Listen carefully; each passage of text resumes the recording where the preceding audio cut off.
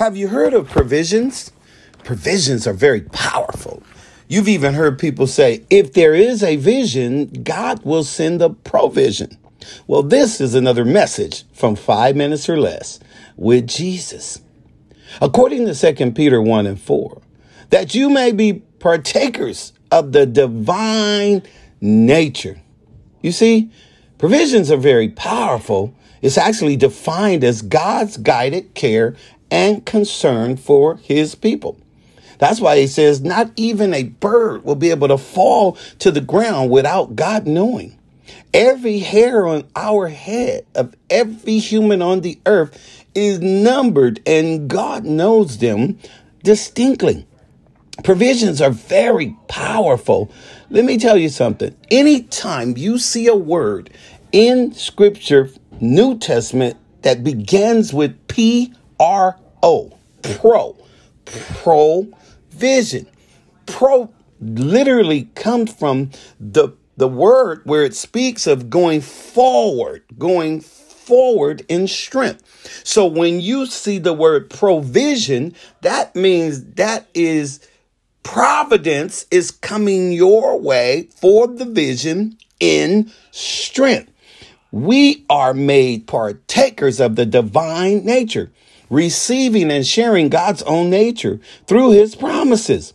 Then we have to work that divine nature into our human nature by developing godly habits. Get up and pray. Stay in the word, stay in prayer, stay in church. First habit to develop is the habit of recognizing God's provision for me. Can you say for me? We say, however, oh, I can't afford it. One of the worst lies is wrapped up in that statement. We talk as if our Heavenly Father has cut us off without a penny or put you on some type of spiritual welfare system. That's not the case. Jesus said, I came that you might have life, so you could come out of the zoo and life more abundantly. My God. You see, we think it is a sign of true humility to say at the end of the day, well, I just barely got by today. But it was a severe struggle. And you know it was. And yet all of Almighty God is ours in the Lord Jesus, and he will reach into the last grain of sand and the remote star to bless us if he or you will only obey him. Does it really matter that our circumstances are difficult?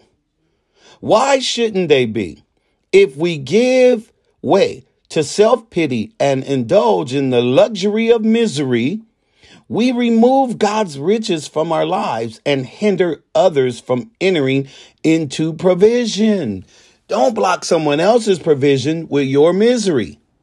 No sin is worse than the sin of self-pity because it removes God from the throne of our lives, replacing him with our own self-interest. Self-pity, self-interest, focus on self-grandizement.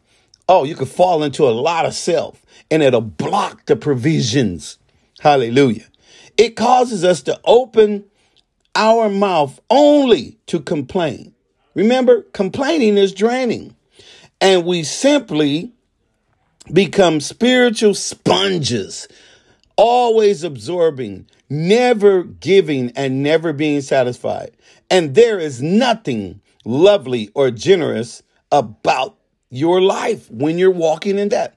Before God becomes satisfied with us, he will take everything of our so-called wealth until we learn that he is our source. As the psalmist said, all my springs are in you. Psalms 87:7.